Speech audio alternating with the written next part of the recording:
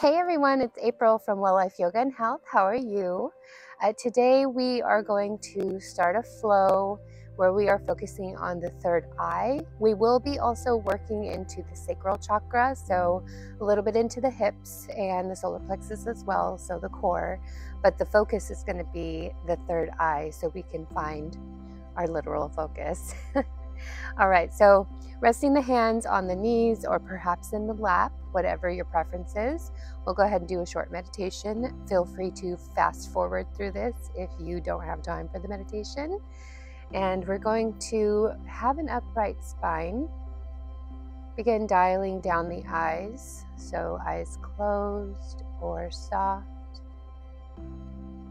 Breathe into the belly.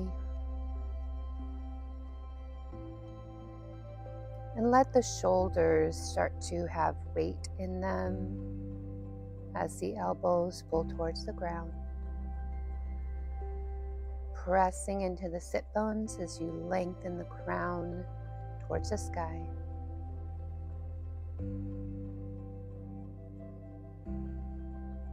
Take a deep breath into the belly. Exhale to let it go.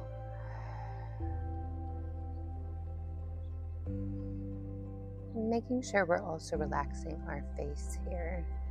So the eyebrows, the jaw.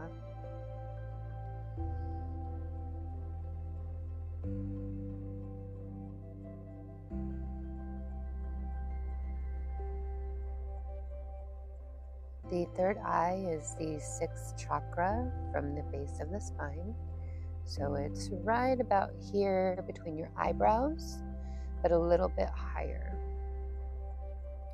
So if you look into that space while your eyes are closed, looking cross-eyed and up, maybe you see the outline of an eye, your third eye, the seat of your intuition, of inner wisdom, of connection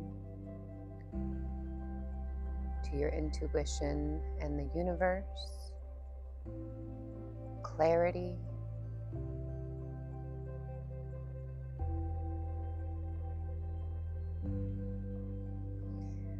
And the affirmation I would like to offer you today is, I honor all my successes and my failures. We're either learning or we're winning. I honor all my successes and my failures.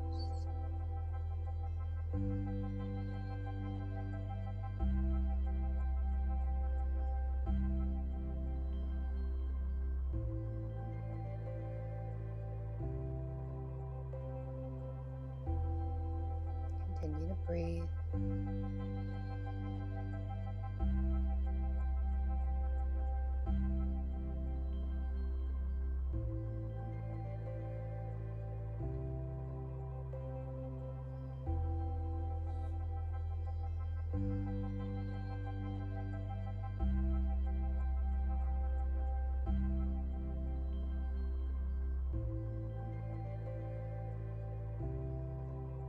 Maybe a slight tuck to the chin as you lengthen that crown towards the sky.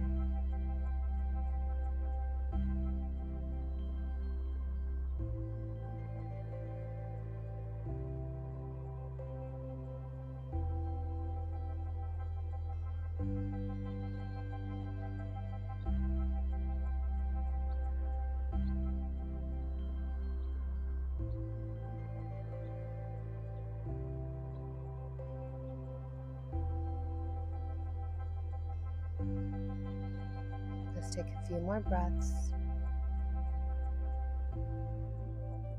Inhale, exhale, inhale, and exhale. Last one, big inhale. Let it go. And slowly fluttering open the eyes, welcome back. I honor my successes and my failures. All right, let's go ahead and get started. So coming onto hands and knees. Let's get a little bit of cat-cow in, waking up the spine. But this time, let's go ahead and do a little bit of motion. So lowering the belly and maybe bending the elbows, stretch the scapulas. And then we're going from side to side in these little barrel rolls. Pressing away as we stretch, lowering down as we open. Lower down, lift the chin and the chest. Press up, tuck the chin and the chest. Now let's go the other direction.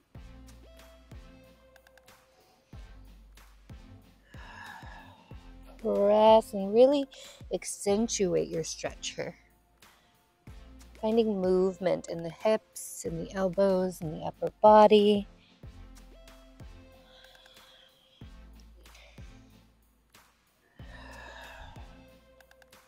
All right, now coming back through center, go ahead and walk the hands forward, tuck the toes, lift the hips, downward facing dog.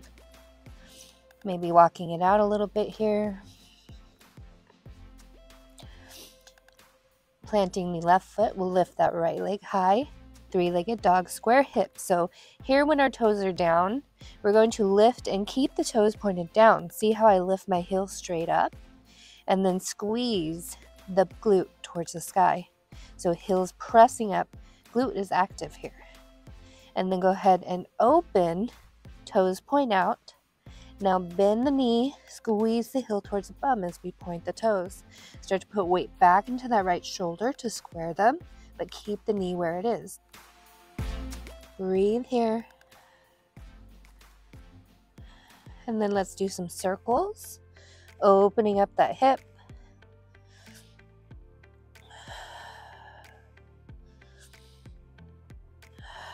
All right, so from here, let's go ahead and bring that knee towards that nose, pressing up. See how I'm stretching my scapulas here? Plant the right foot on the outside of the hands, coming into an active lizard. Yes, it's one of my favorite poses, but it's very, very necessary today. We'll be flying through Eka Pada Koundinyasa, hopefully. But if you don't achieve it today, just know that it's a work in progress. Everybody is at their own level, and it's a journey. And don't worry, because there are tons of yoga poses to work towards, and you can't do them all. So just keep that in mind. Rocking here, opening that hip flexor. Go ahead and lower the knee, untuck the toes, maybe come down to the elbows for a few breaths.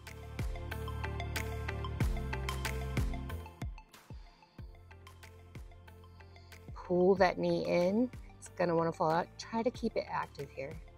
Pulling it in towards the arm. Let's take one more breath. Squeeze that leg towards that arm. And then press into the palms. Come back with the knee lifted. And then step it back. Downward facing dog. Press the chest towards the legs. Maybe fix your dog if it feels a little funky. Make sure you've got about 3 feet or so, maybe a little more depending on your height.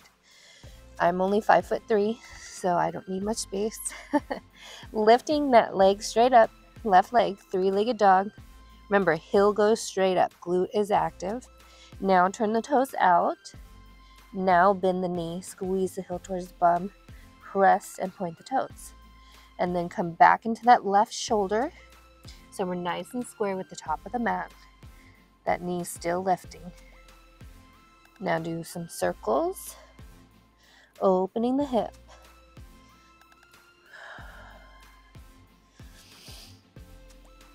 And come back, knee up, and then straighten the leg. Bring the toes style down. Bend the knee towards the nose, so up towards the belly, in towards the nose, and pressing away. Stretching the scapulas. Plant the foot on the outside of the left hand. Active lizard here. So we're really keeping that back leg nice and straight, nice and active. We're not letting the knee kind of sink here. not putting too much strain on that hip flexor, but we're stretching it as we're also strengthening it. Take one more breath. Squeeze that leg into the arm already. And then start to lower down, untuck the toes, come to the elbows, and continue to squeeze that left leg towards that left arm, the knee towards the arm or the shoulder. Breathe here. Nice and deep stretch today. Take one more breath. And then start to come back up through the palms. Step it back into your downward facing dog. Take a breath here. And then we're going to look forward and we're going to hop to the top, but outside of the hands for Malasana. So we hop and then we lower down. Hands to the chest. Press the knees out. Take one more breath. Plant the palms. Hop it back or step it back. Downward facing dog. Fix your stance here. And then come to plank. Let's go through a chaturanga. Upward dog. And downward facing dog. Take another breath here. Let's do that one more time. So plank, press forward, shoulders go past the wrist. Keep the elbows close to the body. Chaturanga or to the belly. Upward dog or cobra. Downward facing dog. Go ahead and widen the feet as wide as the yoga mat. Let the toes spill over. Start to walk the hands back to meet the feet. Lowering down through that Malasana, pressing those knees out. And then hands come down. So imagine you're just here, shoulder width, plant the hands where they land. So that should be your shoulder width, okay? Fingers are always wide, like a high five. Press up into the hips, so lifting the hips. Heel toe, the feet all the way to the center. We'll try for a crow pose, so bring the feet all the way together. Lift the knees and bring them towards the insides of the armpits. You see that there? And you see how my elbows are going out? Now I'll scoop them in and back. So the eyes are facing forward, and then looking forward, start to put weight onto your arms. And then maybe looking forward, we lift one leg, and then we lift the other, crow pose. Squeeze the heels towards the bum, and then maybe we come down. So just a little practice here. We're gonna go try our Eka Pada now. So walking the hands back forward into your downward facing dog. And maybe today we're just doing the strength movements, okay? So find your stance, downward dog. Now we shorten our dog a little bit and we lift that right leg high. Now we bend the knee and come towards that right elbow on the outside. Start to bend your arms into a chaturanga and then lower the left hip to the left elbow. Now maybe we start to straighten that right leg and then we lift the back leg. Eka Pada Koundinyasa. Lower the back foot, come back, do chaturanga, up dog, and downward facing dog. Take a breath. That is a wicked arm balance. It's an intermediate balance. So if you only came to the elbow or you came near the elbow, that's fine today. That works for your journey. Take one more breath. Maybe come to the knees. Rest the arms. Finding that focus. Massaging that third eye. And breathe.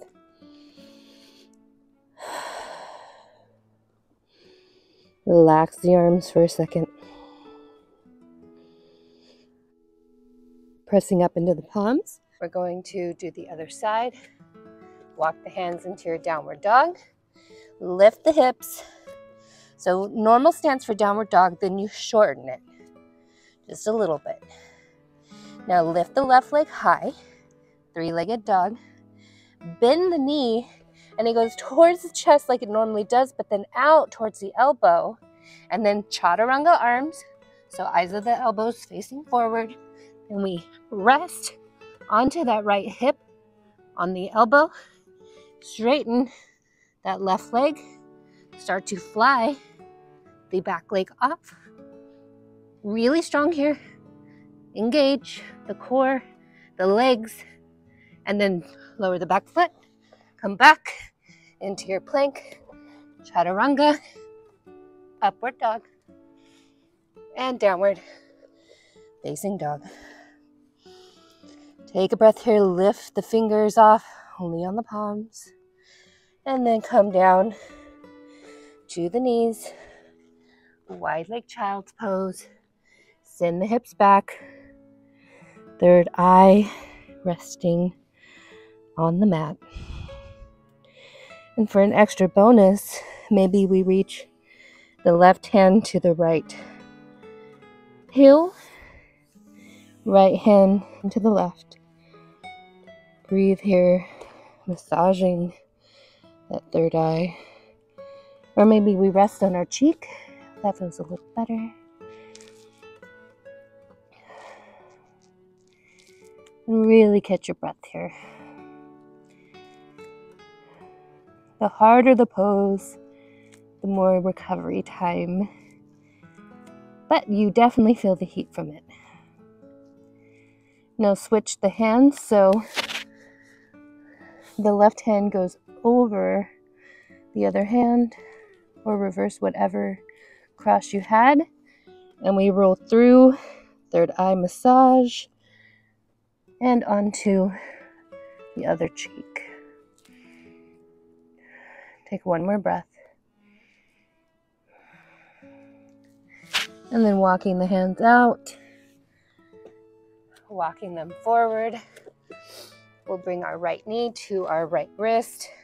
Bring that foot across to the other side and walk the left leg back, coming down through a resting pigeon.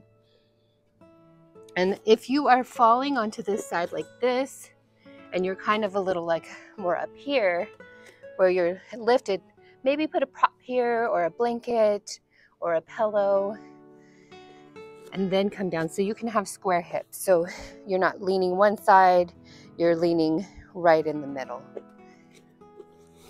Maybe our forehead comes to the ground, and we really just relax that upper body, relax into that hip, that inner thigh. I celebrate my successes and my failures. I am grateful for all my successes and my failures. However you want to word it, knowing that they all serve you, and they all serve a purpose to get you to where you need to go, or to inspire action in the right direction. So if one door closes, like they say, there's a reason another one's going to open. One more breath. And go ahead and look forward. Let's walk the hands back. Tuck the toes. Bring that knee forward. Back knee. And then that front knee comes back to meet the other. Left knee comes to left wrist. Walk that foot across to the right. And then walk the back foot so that the hip lowers. And then coming down through your sleeping pigeon. Remember, trying not to lean on one side more than the other.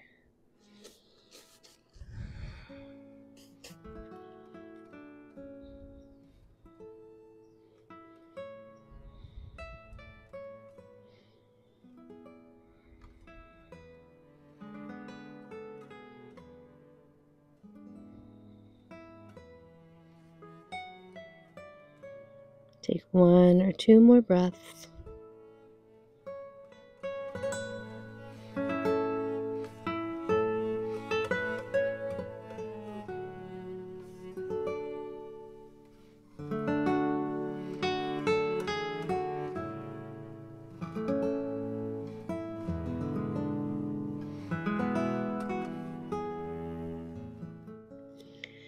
And then coming up, start to walk the palms, tuck the back toes, bring that knee forward. And then what we're going to do is we're going to actually sit on our left hip, swing that leg around, come to lie on the back, finding your corpse pose, Savasana, final resting pose, representing our real life, where this is our final resting pose. Back to stillness.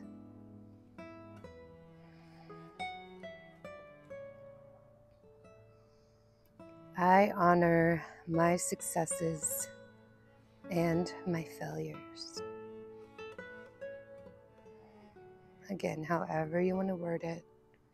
I am grateful for, I honor, I celebrate, I embrace, and knowing that your successes and your failures make you who you are and can either make or break you. So, what do you want? What will you allow?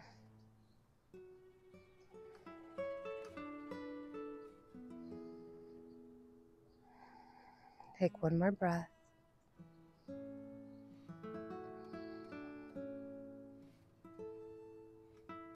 Exhale out all of the breath. Exhale, exhale, exhale. Press all the breath out of your body. Inhale into the belly, the ribs, the chest. Hold at the top, Kumbhaka. 5, relax. 4, 3, 2, 1, let it go. Feel gravity, the weight of it on your body, holding you to the earth, gluing you to its surface, and really supporting you here in your successes and in your failures. All right, slowly bringing the knees back into the chest. Maybe a little squeeze, a little rock here, maybe a big hug. You can also bring your knee to your nose or nose to your knees, both. Squeeze, squeeze, squeeze. And then lower it down. Start to rock your way up or slowly get up however you can. This feels great to me. All right. Coming back into our easy pose. Oh, good practice, guys. I hope you really enjoyed it. Please feel free to leave feedback down below. If there's any particular poses you would like to work on, or any area in the body, or you want something more restful. What I typically do is Vinyasa yoga, Yin yoga, and general Hatha yoga. So my local classes, one of my classes is Hatha and Vinyasa. So we're holding poses, but we're also flowing. And then my other class is a yin and yang yoga. So we have Vinyasa, getting heated for the first half of the class, and then we end with yin. So if you want a yin class, let me know too. All right, so we're going to go ahead and close our eyes. Inhale into the belly. Shoulders come to the ears. Exhale, pull them down. Let's do 2 more. Inhale. Exhale. Inhale. Exhale. We'll end class with 3 ohms. So after every inhale, we'll om. Are you ready? Inhale.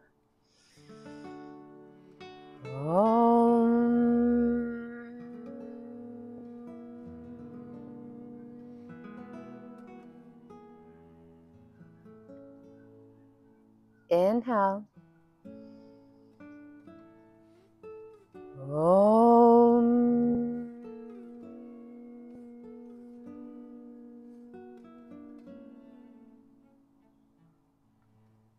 Inhale.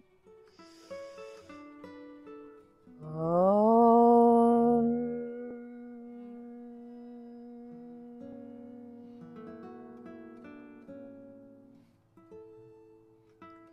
And now we bow the head to the heart,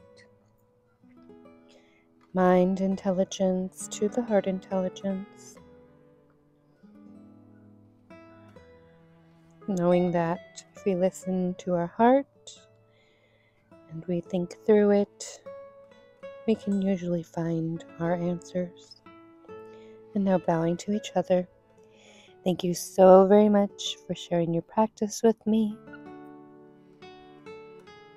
for taking the time to take care of yourself, and most of all, for supporting my channel. Thank you so very much. If you really like that, if you could please drop a like, a comment, subscribe if you haven't, and if you want to share this with someone who you think will like it, go ahead and do that too. All right, everything that you do helps me to build this channel and to reach more people. So if you really like it, share it. Okay, guys? And again, if there's any requests that you have, let me know below. All right, bye. Peace out.